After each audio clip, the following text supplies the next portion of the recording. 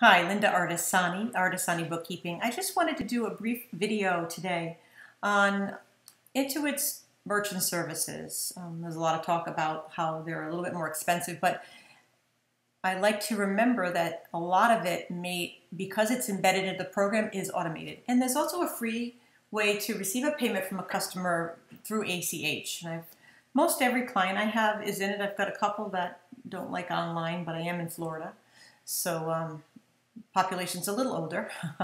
So let's go here to this my sample company. So this is the new version, so you'll see sales and expenses instead of customers and vendors. It's the same thing. If you click on sales, you'll come here. I don't have any data in this particular company, so I'm going to send my first invoice. How you will set this up in your system is you'll come to your invoice in your company file, and you'll see there's payment options, credit card, and free bank transfer ACH. It's a wonderful thing. Using the ACH, I actually have been using it for a very long time, so I pay the 50 cents. The caveat with the 50 cents per transaction is I receive my payments generally the next day. It's up to 3 business days. With the free version of the ACH, you actually have to wait about 3 to 5 days. So that's what you give up for them to float your money and to get it for free. So it's up to you. It also has the ability to generate an invoice with a credit card, be able to send in an invoice where the client can pay with their credit card, and you don't have to do anything. You send the invoice, it has a live link. They click on it and they set up a little account with Intuit, and they can put their credit card details in there or their banking details in there. It's a real simple process. You click Get Set Up. And as you come in here, you'll see that there'll be a chat if you need help. You can see the pricing, so swiped invoices paid online, and if you have to key them in. And then there's no monthly fees, no termination fees, no hidden fees. If you receive more than $7,500 a month, you do have to contact them. They have different rates, and it's just a different process because that's quite a bit of money coming in.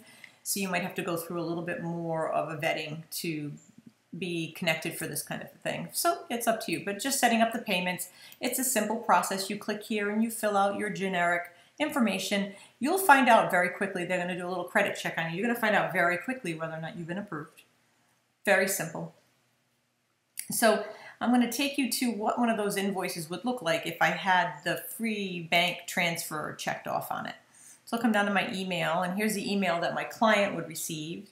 And it's a bill from me for $3,343.60. And you can see that the customer can see a little snapshot of the video, but if they want to view the invoice and pay it, you click here. And this brings you to the secure page. So I've already set my secure page up. I've already put my routing numbers in here to be paid for this. This is what your client would do, and this has already been set up in mine. So you'll see that I have the ability to pay now. So if I click Pay Now, if I hadn't set it up, I would have had to put all my routing numbers in, but it's here, and all I have to do is send payment, and I will get an email that says your client's paid you. And that's basically all there is to do. Now, if it was a credit card, you'd have to have that set up as well. And your client, like I said, makes that little entry so that it's in there for the next time they pay, so they can click on again and pay by credit card. But you do have the option to click either box. I like to send my invoices out with just the ACH because the fee is less. If they pay it, if they contact me and say, look, money's tight, I need to pay you, but I can't pay you, I need a credit card, then I'll click the other box and resend the invoice. It's that simple. I hope that was a helpful video. I really do love that process because when the client pays me, I send an automatic email out. It works really well with my, we have rental properties, and we have all the tenants set up so that recurring invoices happen on the 1st, and they get sent out to my tenants, and the tenants can pay online. A lot of them requested that they get their invoice ahead of time because they know late charges are in effect after the 1st, or at least a 5-day grace period. So they asked me to send the invoice ahead of time. You can do that in recurring invoices as well. The customer, or the tenant in this case, would receive the bill showing their rent. They click to pay it. It electronically happens. I get an email saying that they've paid their rent. And then when I click onto that particular company page, the deposit's already put in. I don't have to enter the payment. I don't have to group it for deposit. It's done automatically. So it's really wonderful. So automation at its best.